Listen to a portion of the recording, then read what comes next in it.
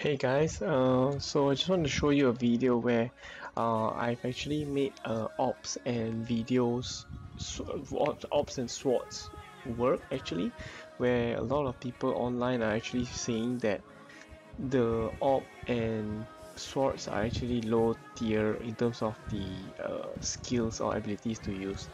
But here I actually managed to make it work for the first two chapters, maybe because it's easier, or the first two chapters the creatures are not so tough compared to the others. So that is what I found out. So here I'm just showing you my gameplay a little bit about how I managed to clear the first two chapters, because I believe the first chapter is very easy and the second one is more of just getting the right equipment and right ability at the right time, right? And then the rest are just upgrading your equipments and abilities from grinding. I actually started off playing Archero like last Friday, so it's about 6 days now, and I just recently completed chapter 4. So I'm now uh, playing in chapter 5, and pretty much like this game, apart from the grind, from the little bit of extra grind, but I don't really mind since I want to find out how far or well I can do in this game. In chapter 3 and 4 I'll probably be doing another video later on, but I've changed from using the orbs and sword style, and been focusing more on using the scythe. So all these weapons can actually be obtained from the, what do you call it, the chest, and I'm pretty lucky so far, I guess. So far, yeah. So here I just want to share a little bit. So I'll be fighting the boss, the boss in the second chapter.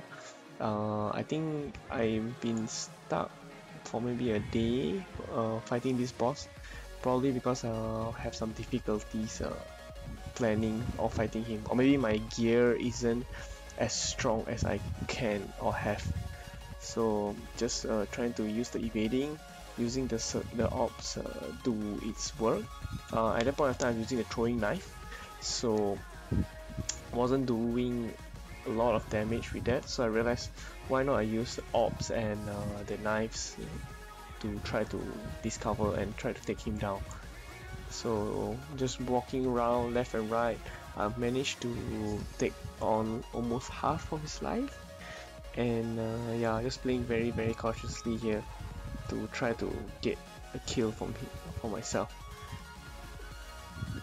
I realized this was my toughest boss, I think like 3-4 days back, cause his skills and his jumping abilities are very unpredictable, a little bit unpredictable. But if after a while, once you get used to it, I mean, it's only a matter of time when you get your equipments level up, and you can take him down eventually. So it also partly plays a little bit on your luck in terms of the abilities you get chosen. It's like if you get multi shots or the right play style that you want early on, it's much easier to play on later on. So here you can see I actually got hit from him several times, but I didn't get any damage.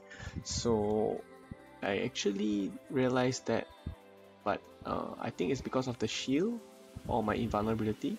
So yeah, I barely got to take him down. But this was my first attempt, first final attempt. Alright,